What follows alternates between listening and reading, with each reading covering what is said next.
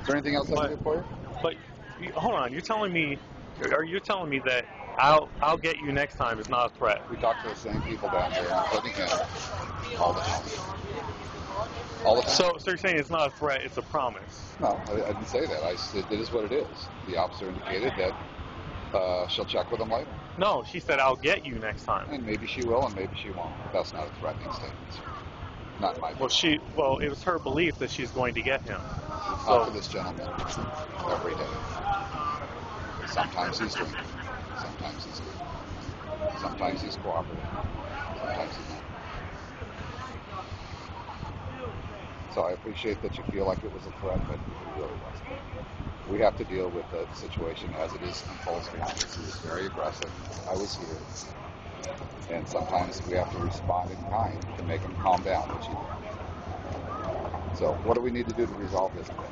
I appreciate you don't like my opinion, or we may agree to disagree. Well, I definitely think that you handled the situation a lot better than the previous officer I spoke with. Well, I get $1 more an hour than those folks, so.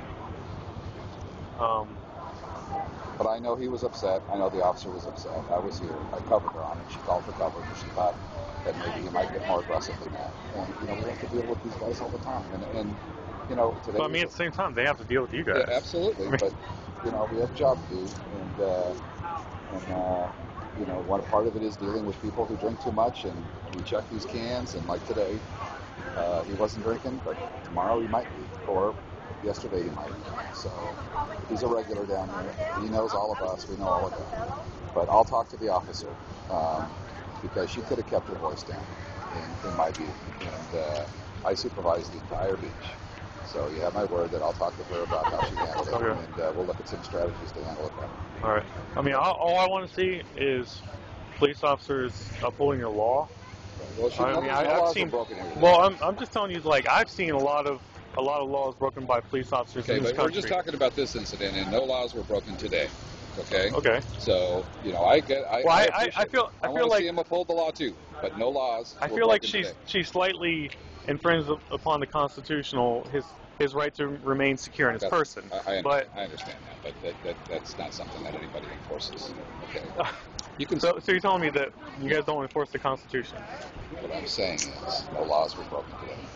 Okay, but what about the Constitution for this man to be secure in his person? If you would like to retain counsel and sue the city of San Diego for what you saw. I don't want to sue the city of San Diego. I want police officers to stop abusing their power. That's what I would like to see. Okay. We're just talking about this incident. Are we good?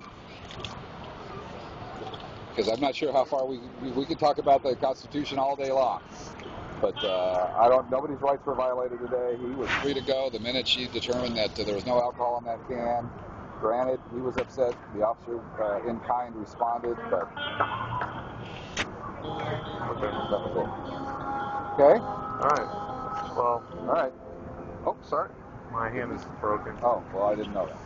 It's all good. All right, take care.